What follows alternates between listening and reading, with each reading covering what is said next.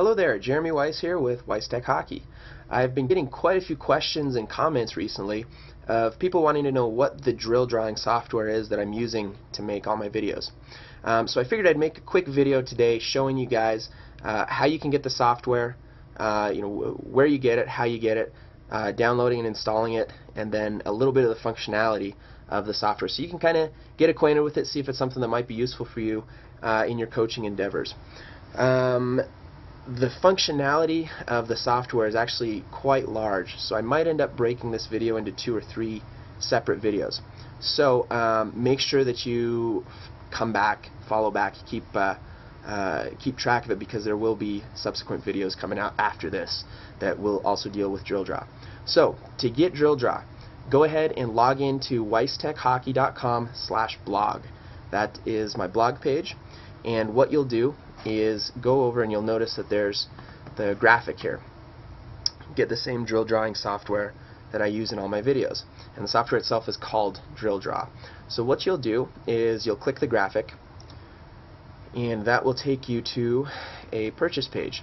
Now the way that DrillDraw is set up, basically there are 2 versions of the software. There's a standard and a pro version.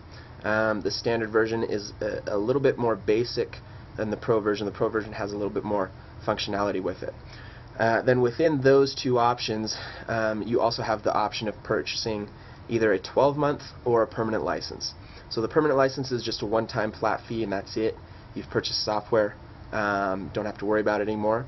12-month license basically is just an annual subscription. So once the year is up, you'll have to renew it. So depending on your situation and what you're looking to do with it, you can check out whether the standard or pro versions make more sense to you, and whether or not you want to do the 12-month or permanent licensing. And you can do whichever option you choose through the website here. Just as a side note, we've got a kind of a checklist included down here, down below, which basically just goes through and talks about the differences between standard and pro versions. So you can go through, check that out, and once you figure out which one makes the most sense for you, then just come back, you'll select whichever one it is, and then go through the checkout process. We use PayPal because it's a well-renowned, very established online purchasing entity here. If you purchase a standard version and later decide you wish that you would have purchased the pro version, we do have a way that you can upgrade your standard license to a pro license. So basically you just pick, if I bought the the permanent standard license and I wanted to upgrade to the permanent pro license, then I just go right here, select it, put in my my current license number, and then we'll be able to process that through for you so that you can upgrade into that pro version. So once you've gone through the whole checkout process, you'll be taken to the confirmation page. Now typically the orders take 24 to 48 hours to process, but we wanted you to be able to start using the software right away. So what we've done here is we've included a download here link, and it's right here. What this will do will be download the trial version for you so you can start using it immediately. Then once you get your access code, all you'll do at that point is just enter it in, and it'll basically convert your trial version into whichever version you purchased. So maybe a permanent pro license. You'll also notice that we do have a special bonus offer, and this is only available through our site here at weisstechhockey.com.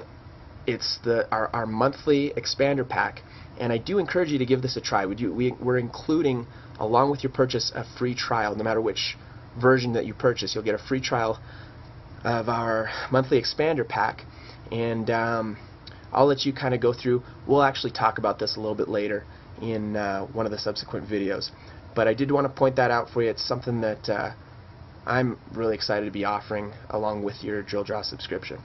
So let's go ahead and just so you see it, if you click here, basically that just pulls up the download file for you, and you can download and install it. Once you've installed your DrillDraw, this is what it will look like when it pops up on your screen. And when you first open it up, and it's been a while since I purchased mine, but I believe that it gives you the option of selecting which sport you're going to be using this for. Now the really cool thing about DrillDraw, obviously it's great for ice hockey. That's what I primarily use it for myself, but it actually offers 12 different sports.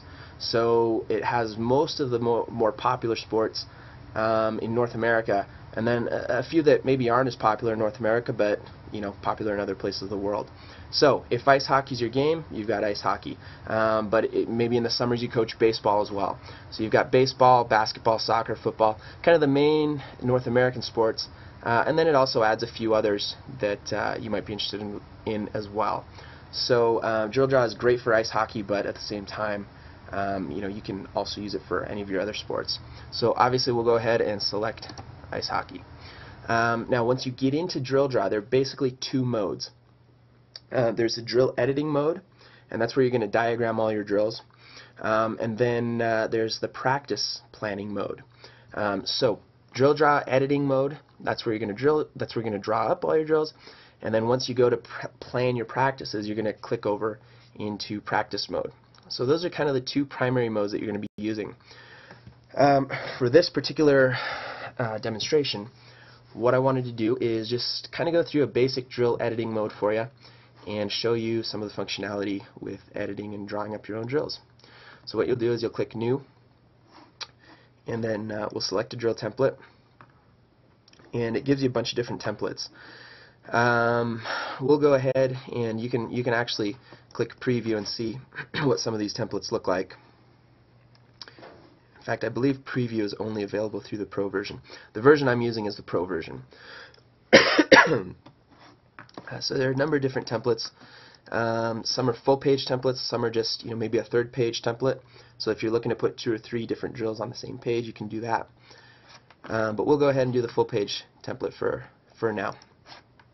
Open it up, and there's the full page template.